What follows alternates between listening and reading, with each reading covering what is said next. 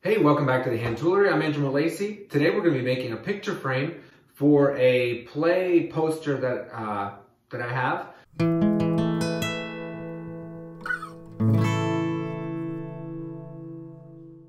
I was in a play a couple years back in grad school, and I'm really proud of that. I had a really tiny part, but still it was a fun time, and I remember it well. So I'm going to use some scraps, and just real quick, if I'm not going to get into a whole lot of talking here, I've got these scraps that are kind of like sapwood of walnut with, you know, nice dark heartwood walnut. Then some here, it's kind of like half and half.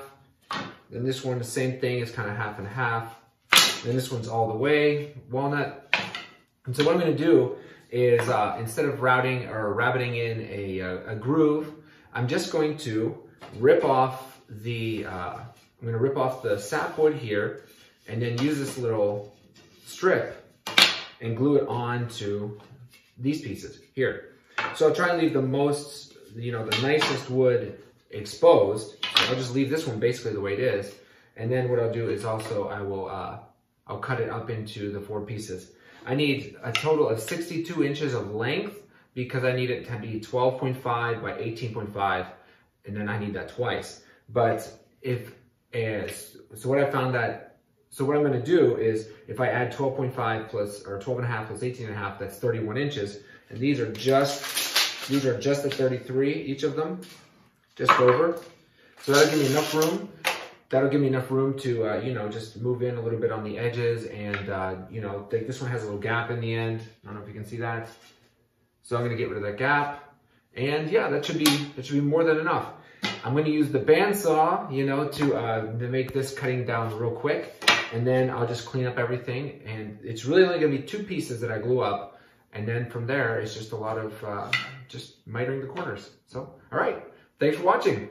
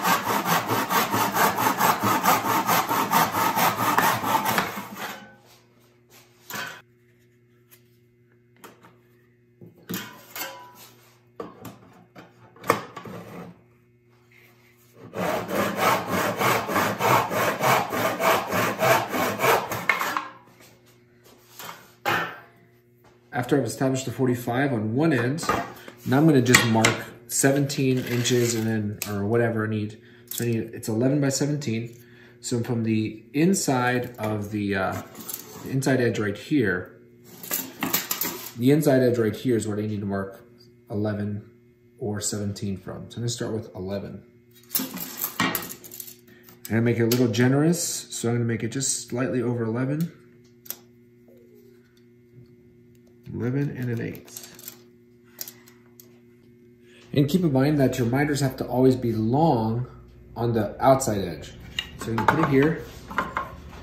Since I marked 11 on the inside edge, it's got a sort of, that diagonal line right here has to cross just on the waist side. So it's got to cross on this side right here.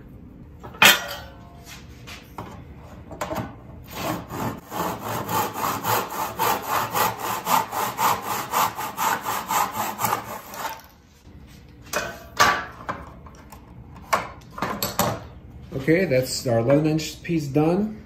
We're going to use that for our to measure the length on the other one. So we'll just put that off to the side. Now we're going to come back and we're going to cut off another angle on this side. So I'm going to clamp it. Try not to remove too much because you want to have it look continuous grain. It doesn't really matter how much you take off. You just want it to be a minimal amount. Again, because you want it to kind of look continuous. Another thing on these miter boxes you want to watch out for, is build up. Yep. Because that'll skew you there, so you got to be careful.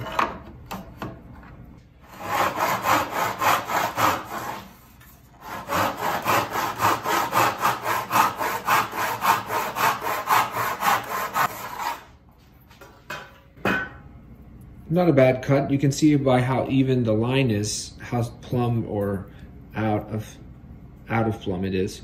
It's not bad. Now we're going to measure 17 from the inside edge right there, where the picture will be housed. Or the poster will be housed, actually.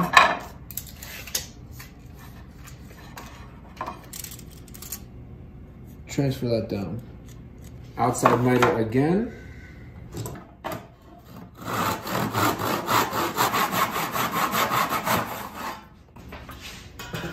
All right, nice little offcut there. And now, it's not gonna be perfect because we gotta true them up and everything, but should be able to just connect them, you know? Something like that. So all I'm gonna do with this is I'm gonna put these back to back like that. Make sure they're even. And just mark the outermost edge because it's not perfect, right? So mark the outermost edge. And that line there is the farthest point, right? So whenever I cut it, we gotta leave that on the tip of it and on the inside of the waist, on what we're keeping, not the waist side. And I'm just gonna set my saw. If I can still see my line, the tip of it, the outside points. Yeah, I'm good. Okay, so just more sewing.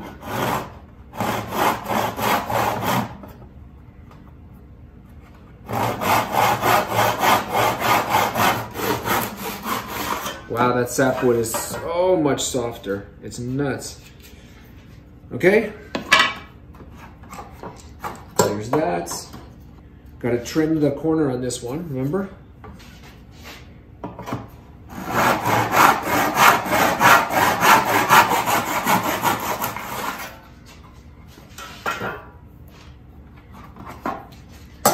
And the same thing with this one. Gonna line it up.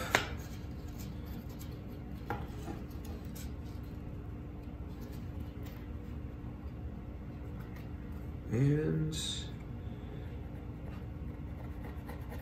right there. So that is what we're keeping, the outside edge.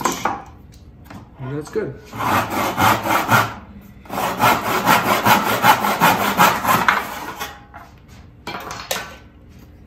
And now you can see we've got 2 pieces of continuous grain there.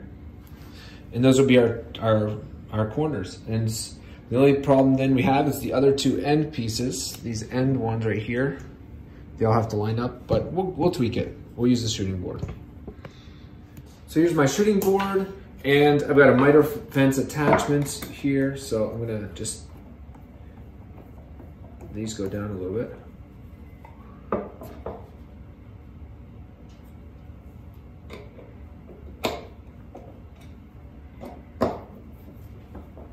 Still like to check it.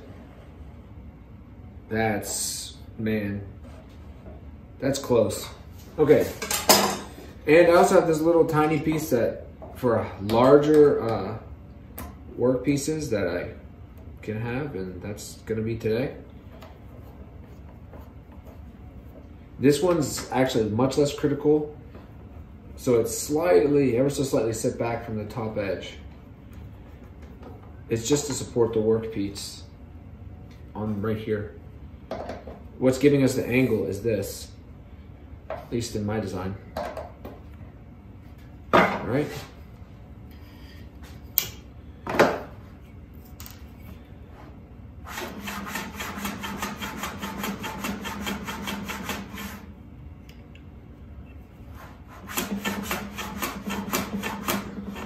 So it looks good.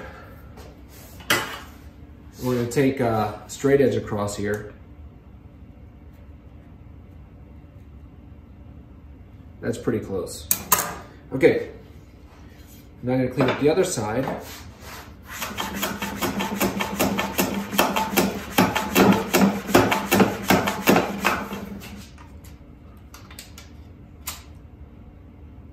Yeah, it's a little large, but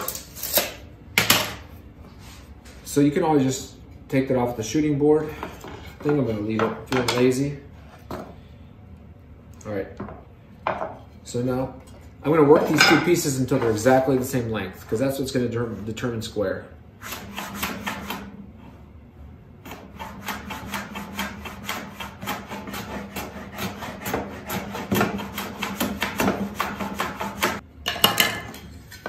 Then just flip these two over and feel how long they are. It's pretty close. Now this.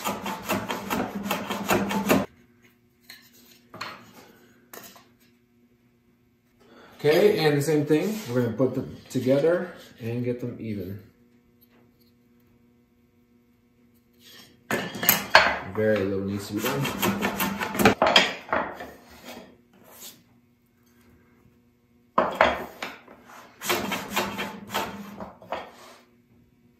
Okay, and now comes the first test fits. Everything should be fairly close. Okay, so it's gonna be that. I'll go like that. Just line up the. Then I want, or I can make it the bottom. Or it doesn't matter. Okay, so here's that. Just line everything up. Those line up well. Oh, surprisingly, those are okay. This one is, yeah, this one's a little bad. Well, okay. It's fixable. It's just have to remove some material there because it's the piece is too thick. There it is. Okay, I gotta remove pieces here and here, some material. Okay, so I took a couple shavings off here, and that did it. That did it. It's like 3 shavings or 2 off each one. So I'm happy with that. Now I'm gonna work on just getting it glued up, and I'm gonna do a quick test fit before that, I'm gonna do a quick test fit of the poster itself, just to see how close it lines up. If it lines up, since these are glued on, if it gets close within this little frame here, I'm okay with that.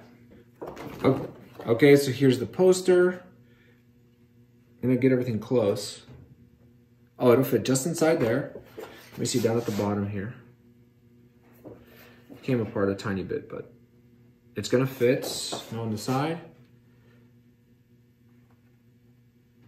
A little long even, but it'll get covered. Yeah, perfect. This is gonna work, so it's the right size. All right, now comes glue up. So I've got some string here, some cordage. See that? I'm gonna use this to do the glue up. If you have corner clamps, those would be good. One thing about this is, although it's end grain to end grain, the glue does hold well, although it's definitely not the strongest bond.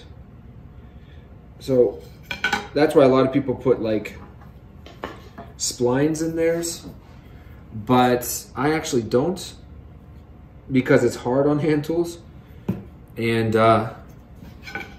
as long as people aren't abusing it, I haven't had one fail yet, but that's only a couple years, you know, so I'm not worried about it right now. You can always shoot a couple pin nails in the corner, I guess, too.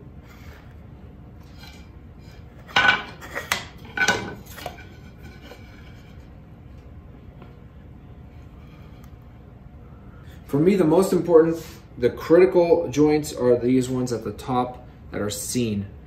I'll always go ahead and fudge the bottom corners if I have to. So yeah, let's just start with these. So I've got a little loop here. I'm just gonna pull it through the loop. That'll get me started.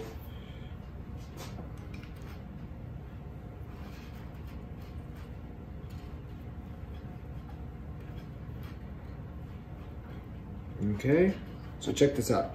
You just put tension on it like that.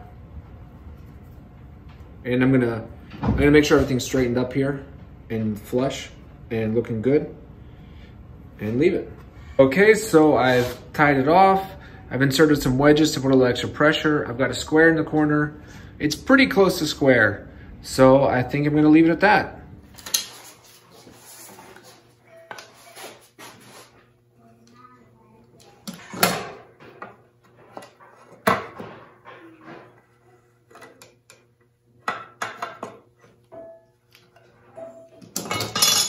Here it is a couple hours later.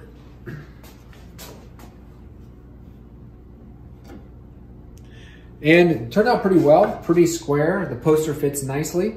And there was a little bit of gappiness, so I just filled it with the old trick of sawdust and glue, like there and there.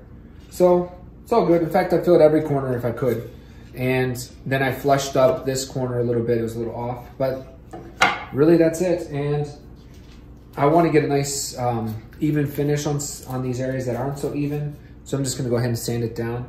And it does pain me at times, but there is some tear out that I just couldn't get without taking it. There's some tear out right there that I couldn't get without really taking it down with the plane because I was careless. So I'm just gonna sand it out. So that's what you're gonna see me do right now.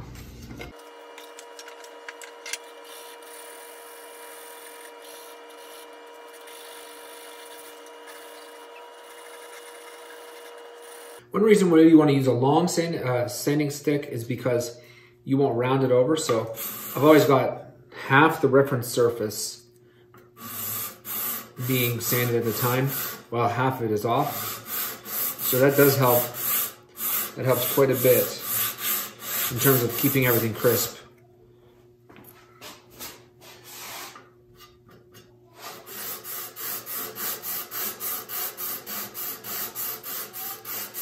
All right, I finished sanding with my 220 grits, and I'm actually gonna go all the way up to 500 now. And this just sort of evens things out a little bit more, fills in the pores a tiny little bit, which I like.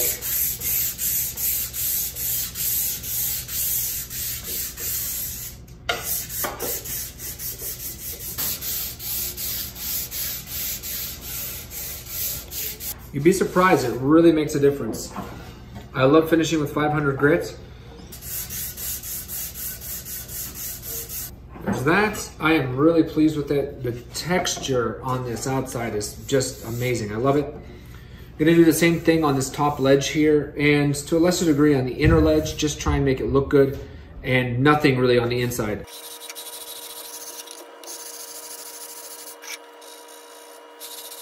Okay, I've got everything glued up and sanded up to 500 grits on all the surfaces that actually matter. And I think I'm ready to go. So I just use a wipe-on poly with a ripped up t-shirt. And just start by pouring some on.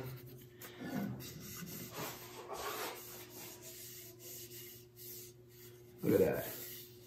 This is why we love walnut, am I right?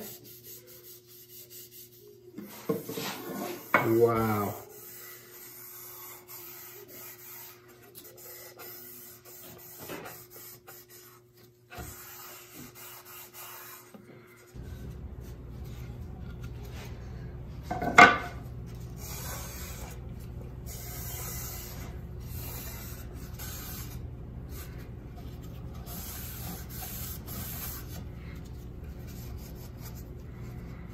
Okay, one coat, and in a little while I will come back and put another coat.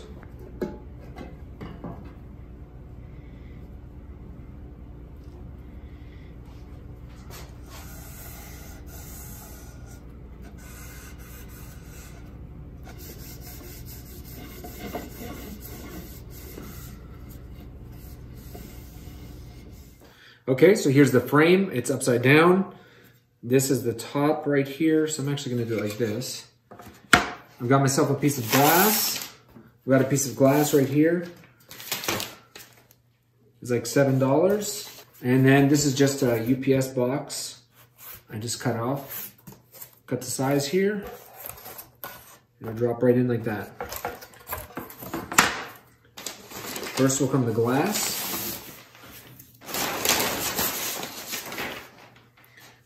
So as you can see, the glass should just fit just like that. Oof, I was nervous about that. So you're gonna go glass, then the poster, then this, and then backing.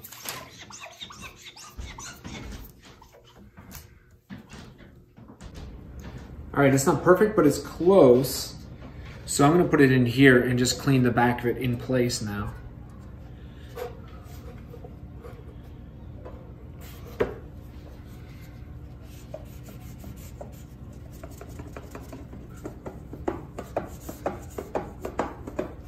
Now for the poster, it's just gonna go in like that. Great. And I'm gonna put this cardboard side down because I don't want any difference in color showing through. All right, now we're gonna take our first look at it like this. Looks good, looks really good. Yeah, just gotta do a little cleaning on the front side, but I'm satisfied with that. Okay. Cool. So now I have to make a fitting for this back cover. And I'll use this, but actually before I do that, I've gotta do two things. I've gotta secure this all in place and then make the back cover with this paper. So I'm using these things called glazier points. And they're okay. I don't think they're meant to do this, but that's what I have. I think you can use little brad nails or staples or like the little pins that go in there. But I'm just using this little tool here to push them in. They look like this. So these have worked for me in the past, but yeah, like I said, they're not the best.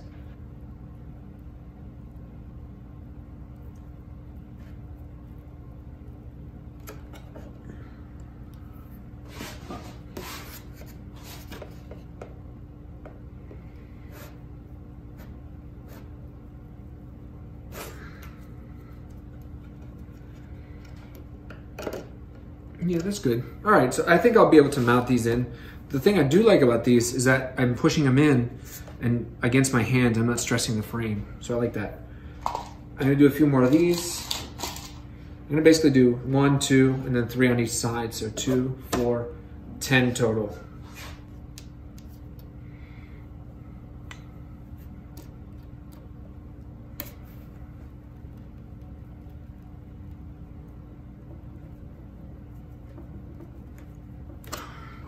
So can you see them all right here? 1, 2, and 3, 3, and 2. They went in quite well. Any of the walnuts, the heartwood of the walnut here, it was a little tough to put in, but anywhere there's sapwood, it just went in like butter. What I would say then is these are a viable option. I'm not sure if that's what they're used for. I think like it says for glazing, so I think it's for windows, but they seem to work fine on the softer woods. So I'm not sure if you'd want to use these for a really, really hard wood, but think walnut's your limit here, but it held everything securely in place with really minimal effect. I didn't want there to be any risk of anything coming through. I didn't want a staple, for example. And yeah, this was great. I love this option. Next, what I'm gonna do is, this is how I close my picture frames. It's kind of, you know, it's kind of whatever. It's okay. But what I'm gonna do is put a thing of double-sided tape all the way around and then just fold it on itself. And then I will put the back over it and then just cut it off.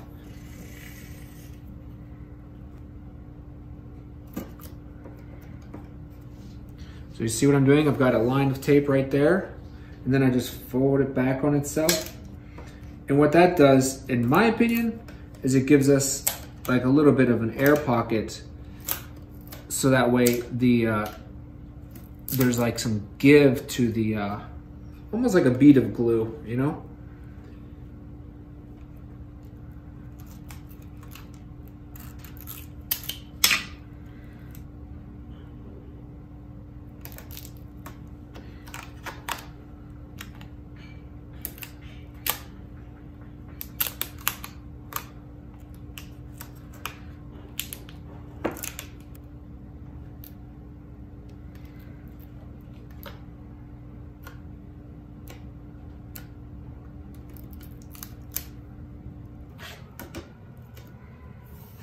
Make sure you're not leaving any overhang on the tape, because it will be a bear to cut off with a knife. Here's the paper I've got, just a roll of paper.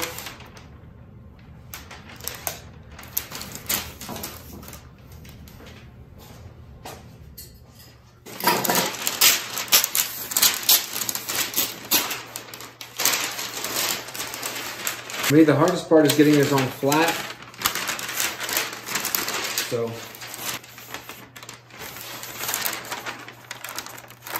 then you want to make sure you pull it tight so you can get some of that out. Well, I didn't get all the wrinkles out, but that's that.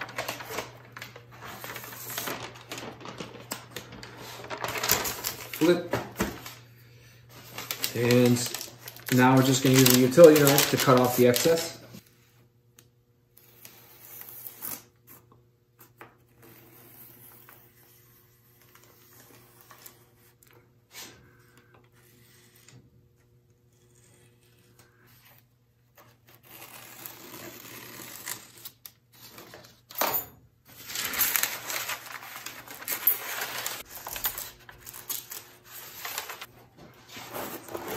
Okay. Last thing is we're going to need some hardware up the top there and a name card.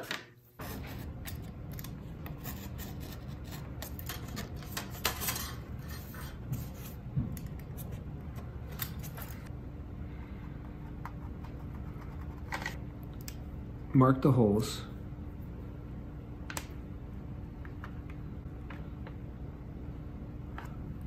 I've got my marks.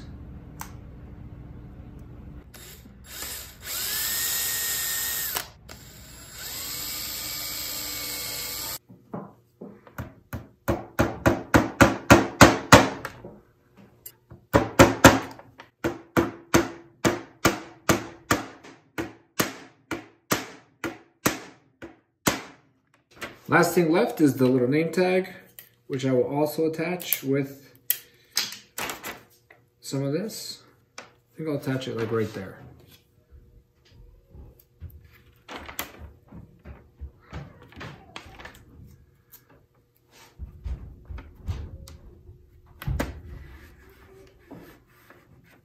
I'm very happy with how that turned out. There's that. And one last time, I'm gonna wipe it down.